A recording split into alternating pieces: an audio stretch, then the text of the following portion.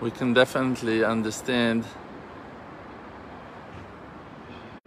that the promised land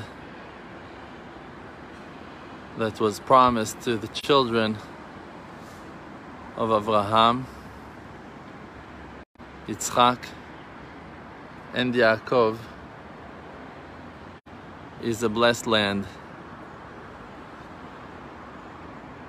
is a land that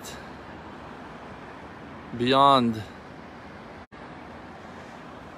the physical beauty, amazing sights, richness and wealth that the land holds within, except for this great potential, we can understand easily that there's a great spirituality treasured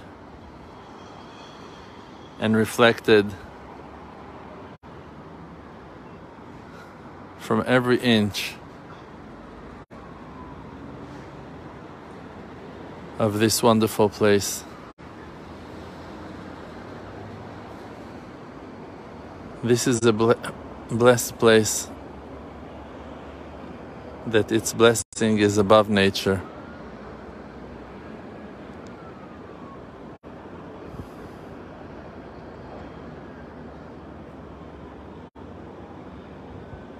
The land is spiritual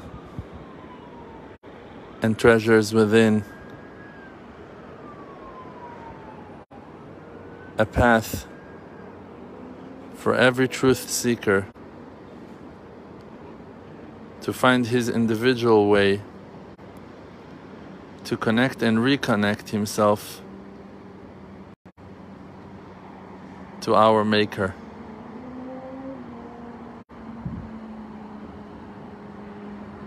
Without betraying ourselves, without following blindly after people who cannot understand your needs, your desires, your feelings, your heart. Just by attaching ourselves to an inner truth, finding our own inner connection to our Maker. The word Eretz means land, is coming from the word Erze. I will want. Israel is the name of our father Yaakov, that was named Israel because he was able to be Yashar El, straight with God, without no middleman to stand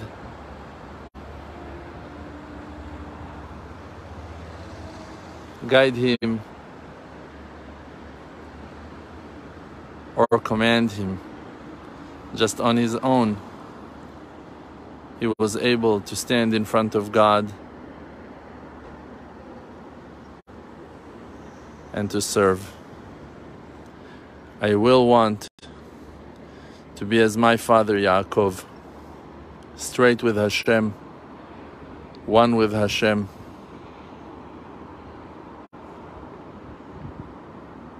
with no separations